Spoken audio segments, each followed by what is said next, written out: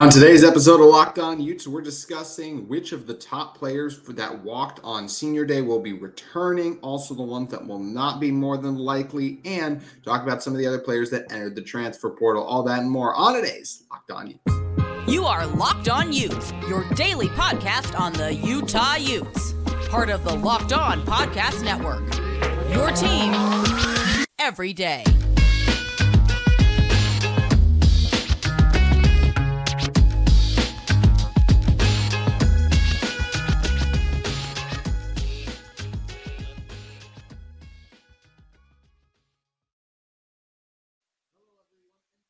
Making Locked On Utes your first listen every single day. We are available on all platforms, including YouTube and wherever you may get your podcasts. If this is your first time listening to our show, make sure you like and subscribe. Love interacting with all of you on various social media platforms, including on Twitter. Today's episode of Locked On Utes is brought to you by our friends at FanDuel Sportsbook. Today's Make every moment more right now with new customers. You can get $150 in bonus bets with any winning $5 moneyline bet. That's $150 if your team wins. Visit FanDuel.com/lockedon to get started. My name is JT Wistrcill, former intern inside the University of Utah Athletic Department. And on today's show, we are going to be talking about, as I mentioned, the various kind of players for this Utah team that did walk on Senior Day, talk about if they're coming back, if they're going to stay, all of that. But before we do dive into that really quick, I did want to give you guys, I'll just say something. On yesterday's show, I discussed Nate Johnson and how he entered the portal. And I said that, look, I've always liked and rooted for Nate and supported him, but I never love when guys just leave before their final game, was what I said before. And a source reached out to me and actually informed me that Nate Johnson was actually sick, and that is why he was not at the game. You know, we kind of heard about the flu bug going around. That was why Devaughn Vele wasn't able to walk either. So I heard that because Nate was sick, that's why he wasn't able to play. Had he been able to play, I heard he would have played and then would have entered the portal after that. Once again, that's what a source has spoken to and told me. So just wanted to clarify that, since this is what's hard, because there's all that information out there. Things can look one way better and actually the other. So that sounds like what's actually happened with Nate Johnson is he did want to play and be out there with his team. Because of the sickness, he wasn't able to. And then he was going to enter the transfer portal, which he now has. So moving on, though, let's talk about some of the other Utah football players, the elite ones who I think will be coming back or won't be coming back. And first, let's start with one who already announced is going to be coming back, and that is Zemaiah Vaughn. Zemaiah Vaughn coming into this season, I thought would be a guy who would be playing his last season as a member of this Utah football team. I thought he was going to have a really strong year, and I thought he still had a very good year, but I don't think he was one of the best corners in maybe college football as I maybe thought he had a chance to be. I thought he was a very good corner for this Utah team, but look, I'm sure Zemaiah wants to play amongst the best. He actually said that. He announced on Talking Utes that he would be coming back to school.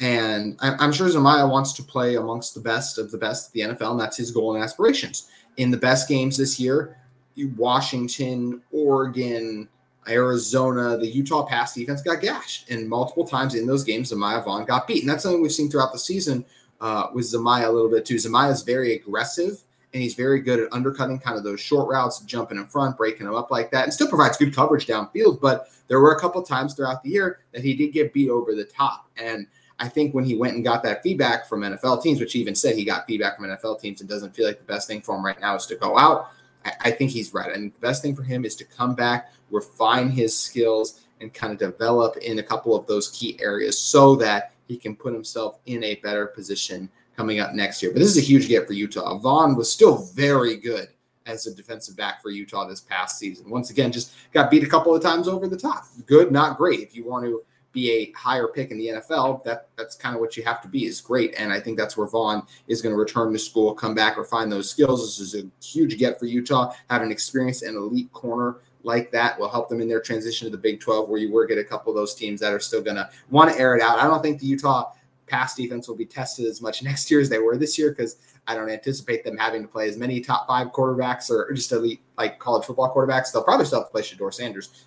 Came out that he actually had a back injury. That's why he missed the game against Utah. So it doesn't sound like, even if he had been, it was a big game, I don't think he would have been able to play in that. But getting Vaughn back, huge for Utah once again. Did a great job holding it down from them in the secondary. This past season made a really good job, I should say. Finished the year with 45 tackles, 6 pass breakups, the team leader in that category. So huge get for Utah to get Zemaiah Vaughn back. But unfortunately, the same we may not be able to say about some of Utah's other elite players and another elite defensive back in Cole Bishop. Cole Bishop walked. He started for this team for 3 years now and played a major role in their success, being back-to-back Pac-12 champs, helping them have an elite defense for most of the college football season until, injuries, and they kind of came undone at the very end of it. But Bishop, second on the team in tackles, 60 tackles. He had 3 sacks, also 3 passes deflected, 2 interceptions, forced a fumble, and recovered a couple as well. An exceptional tackler in space, and very well could be the best player on this Utah defense, or one of them. I think I would officially go Jonah Ellis just when we sit here and look back on the season. I think Jonah Ellis was the best, and then I might go there are so many elite players, though, that made up that unit, so it's hard not to say a number of guys for their contributions and what they were able to do. But this would be a tough loss for Utah if they did lose Bishop. I think guys like a Nate Ritchie and a couple of the other depth pieces they have, they could survive without him. But it's very interesting to see what Bishop's going to do. I think if he gets the feedback he would like from the NFL, I assume he would go to the NFL and, started for 3 years now. He can get a little better, I'm sure, if he comes back, but who wouldn't want to go to the NFL and capitalize on that after playing at school for 3 years? So I got no problem if he goes off and does that. And I do think that it will be very interesting to see his draft evaluation, just because I think Cole is very good. He is not the biggest safety in the world, so I wonder if the size concerns are something that the NFL level evaluators will question. I think wherever he goes, he's going to ball out and shine, but we know in the NFL, these guys get knocked a lot for, some of the testing numbers, the size, height, weight, and speed, rather than the ability they show on the field. And I do think that's what could be the case with Cole Bishop if he goes, but I think that's what he's waiting to figure out right now. Is he going to be drafted in a range that's appealing to him, probably second or third round range, or is he a little farther back and then it's like, okay, let me come back to Utah, just improve on a couple things, maybe, coverage aspect wise, or just every year you come back, you're going to get a little better. I think those are things that are on the mind of Cole Bishop currently. So we'll see how he decides to operate and do that. Last guy I want to mention in the first one, and then in the second segment, we'll be diving into all the other seniors that walked and are going to come back, is Devaughn. Vele did not walk. We found out because he was sick, and Vele is a guy whose future still kind of hangs in the balance, but he recently made an appearance on a radio show and said that he was, didn't want to really elaborate on his future now. But then Josh Furlong reported out there that it does sound like that this was that Vele will more than likely be leaving Utah. And I think that makes a lot of sense, because with Vele, he's a guy who's accomplished so much for this team, but I feel like this is a situation where he does have things now that he wants to, move on, just try to do and chase those other opportunities, particularly at the NFL level. He's a guy I've talked about before. I felt like he came back to this Utah team with a goal in mind, things he wanted to do, and a role in this passing game that he thought would be more defined. And that role really didn't get defined until kind of towards the end of the season when Bryson Barnes started to get really comfortable, and then things got situated and shorted in. But Vele still had a really good year, led Utah in receiving, 43 catches, 593 yards, had 3 touchdowns, 2 of those coming in one game against Cal, if I remember back correctly. So, yeah, losing Vele would be tough, but with Cam coming back, it sounds like Brant might come back just because he didn't walk. That's my current feelings on that. Is I do think at the moment Brant's going to come back since he didn't walk. So Utah will still have some pass catchers, but yes, they'll probably look into the portal to add another elite number 1 receiver, because that's what they're losing in Devaughn Vele, who was that for this team, and will be departing the NFL. I think his skill set will translate well to the NFL. You're talking about a big body guy in Vele. If he does decide to go, pretty good route runner, did a good job adjusting to the ball in air. Not the best on 50-50 balls, in my opinion, and not that breakaway speed, so I don't think it would be the highest pick in the world, but could definitely see him being a mid-round steal. No one predicted Puka Nacua to do what he did. I'm not saying Vele would be Puka Nacua, but I do think he's a guy who could surprise some people even next season in the NFL. So, yeah, Bishop and Vele's future still hangs in the balance. Vele definitely feels more like he's going to go based on what's been reported. And then you have a Cole Bishop situation where I'm very also curious to see kind of what Cole Bishop is going to end up doing. So that's another one that we'll just have to wait and see how it all pans out, because Utah is definitely a lot better when they have their elite defensive back in Cole Bishop, who has done so many things for this team now, as we kind of discussed and mentioned. But lots still up in the air, and a lot to be decided on, because there's also a number of seniors that we're still kind of waiting on to see what situation that they are going to do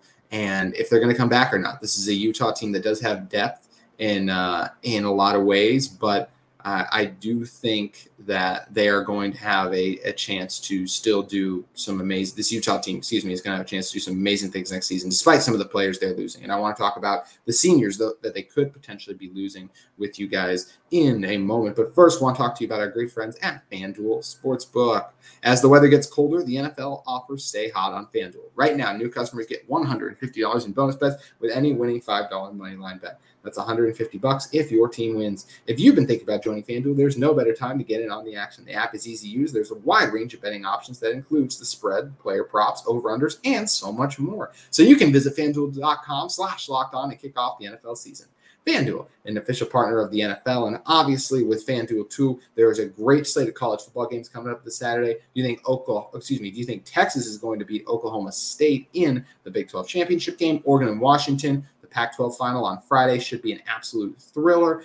Then talking about some of the other great games Saturday that you have coming up, Michigan against Iowa. That's probably not a great game, but a great game will be Michigan versus Georgia. Winner getting into the playoff, loser more than likely eliminated. So lots of fun stuff coming up to discuss for big games to bet on when in terms of FanDuel.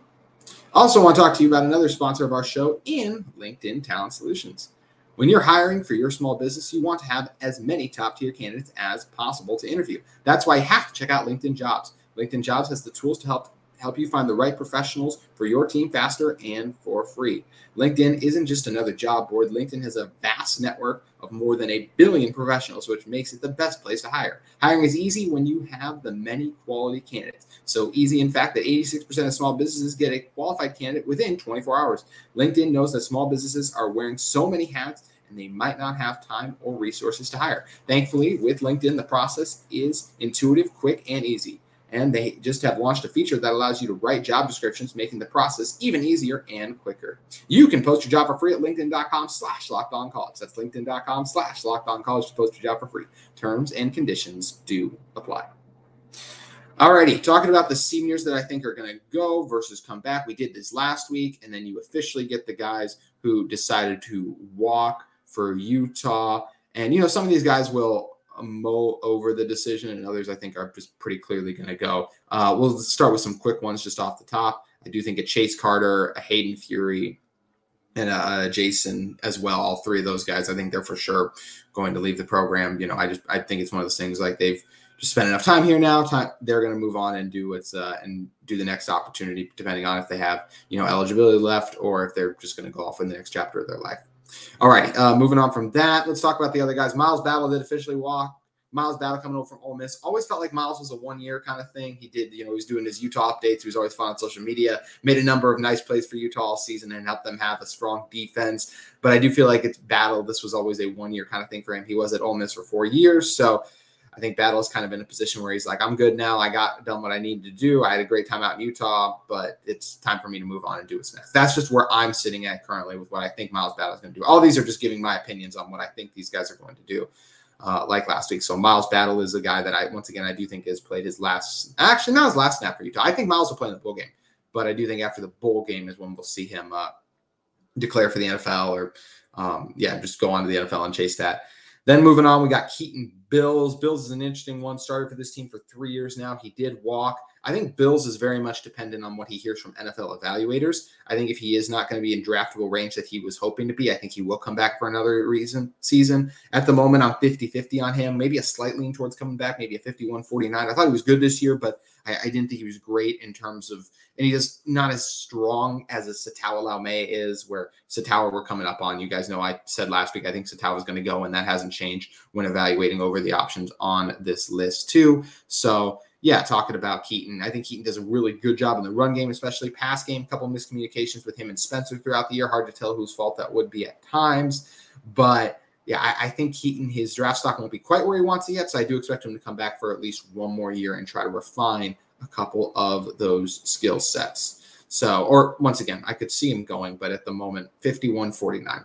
Then Satawa Laumea, I do think Satawa's gone. Guy who started for this team for a few seasons now, played a ton, done a really good job in the interior and out at right tackle for Utah as of recently. So I do see Satawa going off the NFL. I think he will be kind of in that probably third and fourth round range for an NFL guard. I expect him to be the first Utah football player drafted in this year's class. And I do think that this is a spot where Satala is in a strong position to, be a highly drafted player, go for an NFL team, have a chance to compete for a starting spot. I think it's time for him to go. I think he always intended this to be his last year, and I do expect Satala to move on. Emery Simmons. I do expect Emery Simmons, of course, to move on. Just feel bad for him. He's another one where with Cam Rising out, just felt like it never materialized. He had a couple of drops too. So that was one that just a transfer that came over. It didn't quite pan out as we were all hoping it would there. Last guy to talk about is Thomas Yasmin. And with Thomas Yasmin, this is an interesting one because I have seen there's been a lot of things about does Thomas just want to return back to Australia, maybe do some stuff with rugby? Does he want to go to the NFL? I have seen him as in the middle of the season on a Mel Kiper. He ranked inside the top 10 for tight ends. He's such an extreme and exceptional athlete. And when you turn on just his highlight tape, as we've talked about before too, that highlight tape is so impressive that there are a number of plays and moments that I do feel like could garner him attention in the NFL draft. And I think he would get drafted if he did declare, just probably in that 5th, 6th, or 7th round range, because he's being drafted a lot off the potential he showed for those big plays. But with the right coaching, I think he could be really good. And yeah, there's a chance that I'm not sure if there's a chance for him to come back. I blanked on his eligibility, but I do think he's going to be gone anyways. I just think that he's another one where it's time, whether it's going home or going to the NFL. I think he'll go to the NFL and get picked up by a team. He's a guy who's given a lot to this Utah football program, had the injury this season, unfortunately, so couldn't finish it out as he was hoping for. But I do expect Yasmin to go. So when you're talking about what Utah will be losing, in my opinion, they'll be losing one of their elite offensive linemen in Satala Laumea. I said Keaton, still 50-50 to 51-49. I think Battle will be gone, so you'll lose a player in the secondary. Also think that this Utah team is going to lose an elite tight end in Thomas Yasmin. So you will be losing some guys that you need to replace. That's without even mentioning the potential departure of Cole Bishop. And, of course, Devaughn Vele will be leaving. So this is a Utah team. What's nice for Utah is if Brant comes back and then you have Landon King back, you have two dynamic pass catchers at the tight end spots still. And Mickey will come back, I'm sure, too, and he's still defining and growing. And he'll be even better next year, just a year more comfortable in the tight end position. But you'll definitely want to get more better at receiver. We're going to talk about a receiver who just transferred the transfer portal we'll talk about a receiver who entered the transfer portal. Then on tomorrow's show, we are actually going to be diving into last segment today. We'll be touching on more Utah players entering the transfer portal. Tomorrow, I want to focus on transfer portal targets for Utah, looking at which players I think are going to be entering the portal, seeing if they're going to be guys, seeing which guys are going to come back to, seeing which transfer portal players that Utah is able to lure in. So that's what we're going to be discussing on tomorrow's Locked On Utes. But before we do get out of here, I do want to talk about some of those other transfer needs that Utah now has because guys decided to leave the program and enter the portal, which is already getting loaded up, especially with talent at the quarterback spot. But we are definitely going to be talking about that tomorrow. I know a lot of you are talking about Utah needs a quarterback. I don't think they're going to be able to find a very good way at the transfer portal again, or at least an elite one, because who wants to come be a backup? But that will be on tomorrow's show. But before we get out of here today, I want to talk to you guys about our friends at PrizePicks before we dive into about the transfer portal for Utah departurees. PrizePicks is the largest daily fantasy sports platform in North America. We have the easiest and most exciting way to play daily fantasy sports. It's just you against the numbers. Instead of battling thousands of other players, including pros and sharks, you pick more than or less than 2 to 6 player stat projections and watch the winnings roll in. With basketball season here, you can now pick combo projections across football and basketball from a special leagues, a league created specifically for combo projections that include 2 or more players from different sports or leagues. For example, you can do LeBron James plus Travis Kelce and a 10.5 combo of 3-pointers made and receptions. PrizePicks even offers you a repeat policy so that your entries stay in play even if one of your players gets injured for football and basketball games. If you have a player exits the game in the first half and does not return in the second, that player is rebooted. PrizePicks is the only daily fantasy sports platform with injury insurance. The player and staff types that you're selecting are super easy to find and use. You can highlight your winnings from PrizePicks, and it's just simply fun and easy to play the game. You can go to prizepicks.com/LockedOnCollege and use code LockedOnCollege for a first deposit match up to $100. Once again, you can go to prizepicks.com/LockedOnCollege and use code LockedOnCollege for a first deposit match up to $100. All righty. Going back into this one, talking about the transfer portal as it relates to Utah, more departurees that we need to touch on. Makai Cope is another guy for Utah that just exited the program. He'll enter the transfer portal, and this makes sense when You're looking at Cope on the season. I was trying to remember if he did catch a pass, and he did not, unfortunately, this season. So year didn't go out planned. We thought Cope saw a few opportunities last year, was his team's kind of fourth receiver. He made that one-handed grab in the spring game that got us all excited. But, this year with Money Parks being out there, obviously, and we mentioned the injury to Cam, so he weren't throwing the ball as much. So whether it was Money, Vele, and then the emergence too of Mikey Matthews, that's where there really wasn't any room going forward for Cope, it felt like. So this is the best move for him, I think, to go chase an opportunity to get more playing time and receptions, because I think he's a talented player, but just didn't work at Utah. Got some receivers who are, I just feel like, a little better right now and are in that position to earn more playing time. So smart move by Mackay to go on to that next opportunity. Fabian Marks is also leading. He's got 2 years of eligibility left. A guy who we saw a little bit over the past few years, did not see much of him this year with how loaded the Utah cornerback position was with the JT Broughton's out there. We saw some Teo Johnson at corner / safety. We expect him to be a lot of safety next season, pairing with Sione Vaki a lot. Then other defensive backs, obviously, we saw it was Miles Battle, JT Broughton, and Zemaiah Vaughn. So there wasn't a lot of room for Fabian. I think he's done a really good job. I think he could be a quality other complementary corner somewhere. So I do expect him to garner interest wherever he goes. And it's another position where it's just lost depth for Utah, so you will have to go in the portal and find some guys, even though we did see some nice things from Smith Snowden throughout the season.